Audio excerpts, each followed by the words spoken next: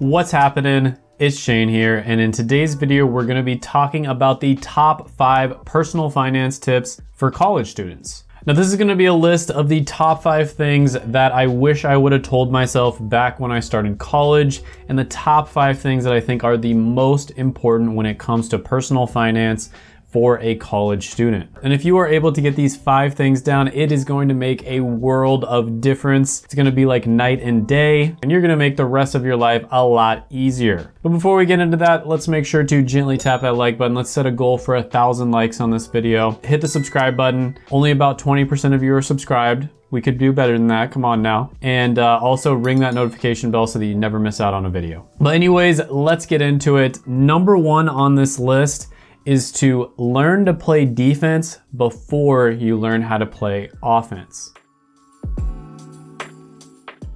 Right, and I'm not talking about basketball or football. This is just a money metaphor. So basically what this means is learn how to save and budget your money, right? So if offense is making your money and then also investing your money, then defense is saving money and learning how to budget. And the only problem with offense is during a lot of your life, while you're young specifically, you don't really have all that many opportunities to make money. Usually you have to go to college, you have to learn something, maybe like an apprenticeship to learn a trade, you'd have to start a business, and usually the first few years you're not gonna be making very much. So it's very difficult to learn how to make money, and even more difficult to learn how to invest it while you're young, just because you don't have all that many opportunities. But what is just as important as learning how to make money and learning how to invest your money is learning how to keep it, right? Learning how to budget so that you can actually save money and keep the money that you make and invest. And just to prove this, in case you don't believe me, 70% of professional athletes end up going broke, and 80% of lottery winners end up filing bankruptcy. These are people who have millions and millions of dollars. They have so much money that they could probably have like 10 or 20 or 100 different people retire on the amount of money that they make during their career, or in the case of lottery, how much money they get from the payout. And yet, in many cases, they still end up losing it all and they go bankrupt. Why is this? Because they had the offense part down. You know, they made all that money, but they didn't have the defense part down. They didn't understand how to budget and save. So the defense part is something you can practice at any time during your life. You can learn the basics of budgeting and you can learn the basics of saving money. But that brings me to number 2 on the list, which is budget, but don't spend too much time on it. Now, I see a lot of YouTube videos where people basically get super detailed with their budget. Like they're tracking every single penny that goes in and out of their account and in and out of their pocket or their wallet. And some people will even say, I spend like an hour a day doing my budget. And to me, that is just absolutely ridiculous. Avoid time-wasting tasks where you're trying to kind of like manage your money too much. So this would include budgeting, of course, because you know, if you spend like an extra hour a day on your budget in order to save like an extra $1 or $2 per day, I mean, that's really not gonna make that much of a difference. You could just use that amount of time that you were budgeting and like pick up extra hours, or you know, go do some kind of side hustle.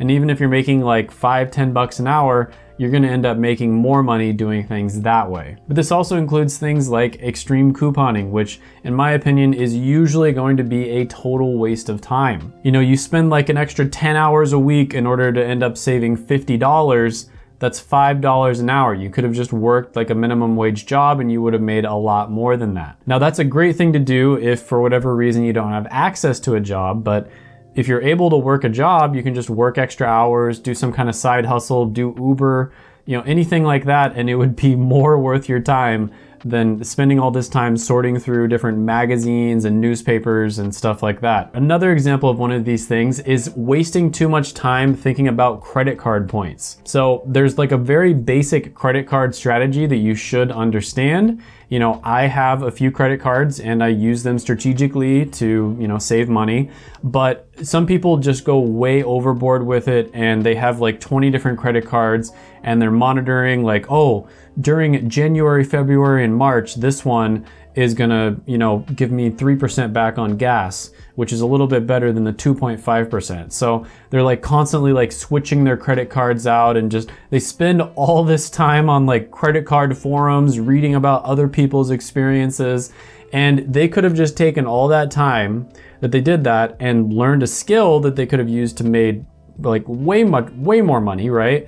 And instead they ended up saving like maybe an extra $100 a year or something, right? But they could have like I said, learned a skill to make more money, or they could have just worked extra hours. So I'm all for credit card points and everything like that. You should definitely do that, but do it smart. Don't waste too much time on it. Just get the basics down. Just get a couple really good credit cards and you are good to go. And there's honestly a lot of other things that I could use as examples of things where you're, wasting your time doing too much of something. But yeah, I'll go ahead and leave it at that. Number 3 on the list is going to be start investing as early as you possibly can, even if it's just a tiny amount of money.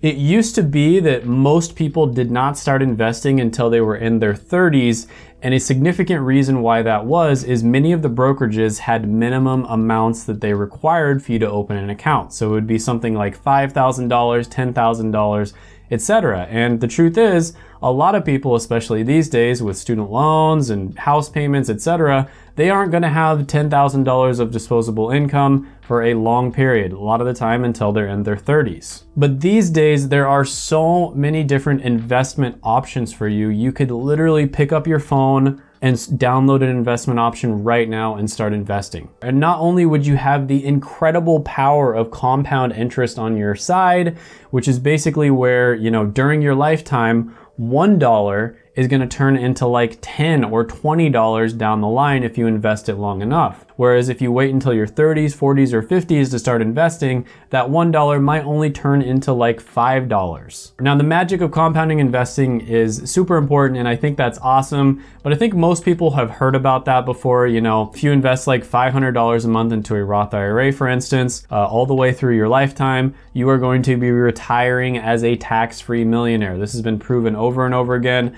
There's Roth IRA calculators all over the internet. You can do the calculation yourself. You are going to retire with millions and millions of dollars. But I think even more than the power of compound interest, it's just the simple fact that you get started investing, right? When you open up your phone and you see that your investments are going up, like, oh, you open it up, you see your investment going up, you get this a little adrenaline rush. It feels really good.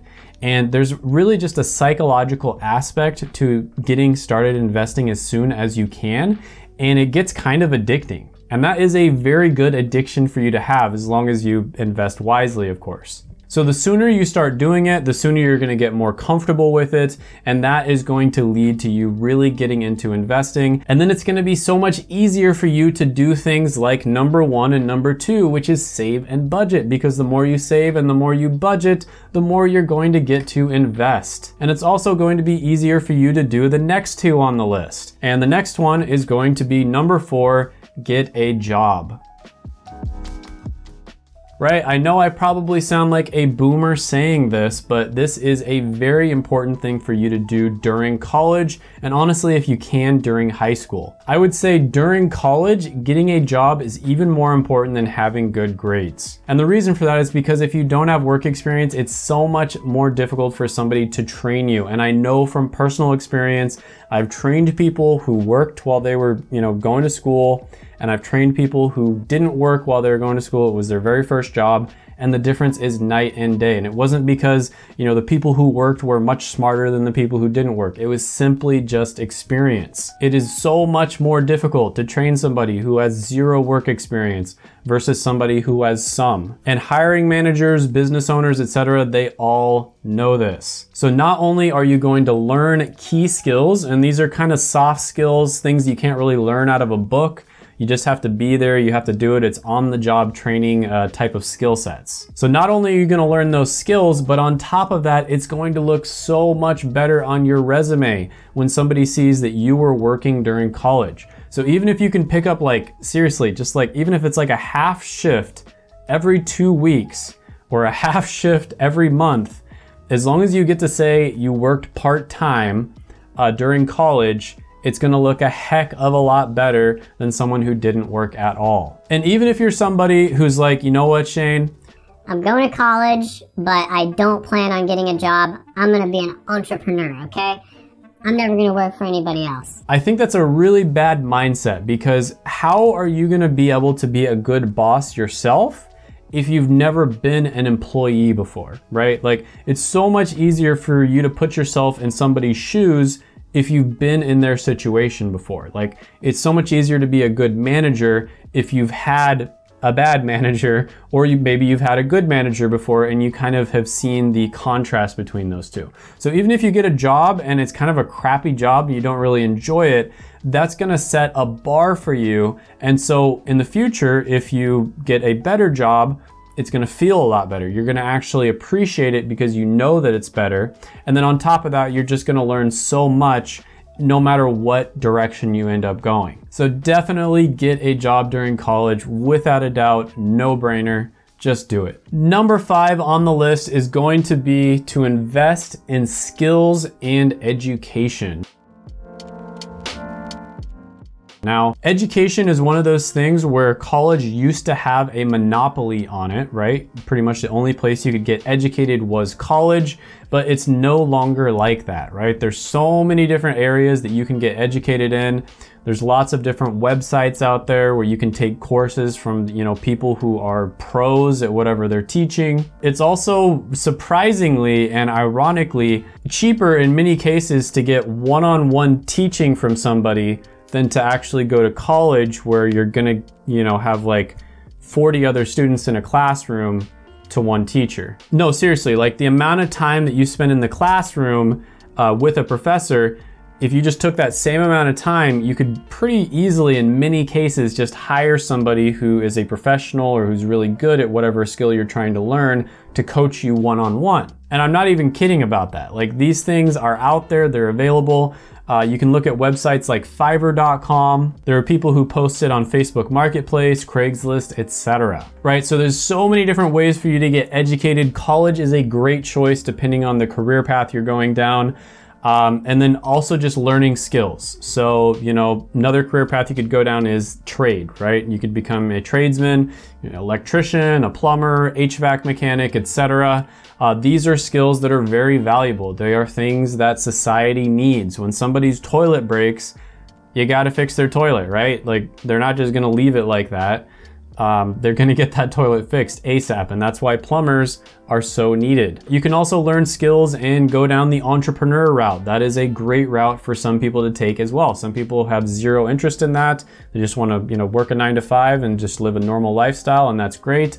Some people want to go the entrepreneur route because maybe they want to make more money, or maybe they don't want to make more money, they just want to be able to do something they're really passionate about and make the same amount of money as they were making in their job, or maybe just enough to live. So there's a lot of different reasons that people go for that, but that is another good option as well. But getting a job is great. Investing in skills and getting educated is gonna make it to where you are able to get a job that pays you a lot, or you are able to create your own job as an entrepreneur. And all of these things kind of feed into each other, right? So if you get really excited about investing, for instance, that's gonna make you want to make more money, right? And then when you make more money, you're gonna be saving more money and you're gonna be figuring out how to budget all that money. And then that's gonna make you invest even more. And then all of a sudden you get to retire early and enjoy the rest of your life on a tropical island, hopefully. That's all I have for this video. Hope you enjoyed it. Check out my other videos right here. I made them just for you. Go ahead, gently tap that like button, hit the subscribe button, ring the notification bell, and comment down below any thoughts, comments, criticisms, etc. that you have on the video, and I will see you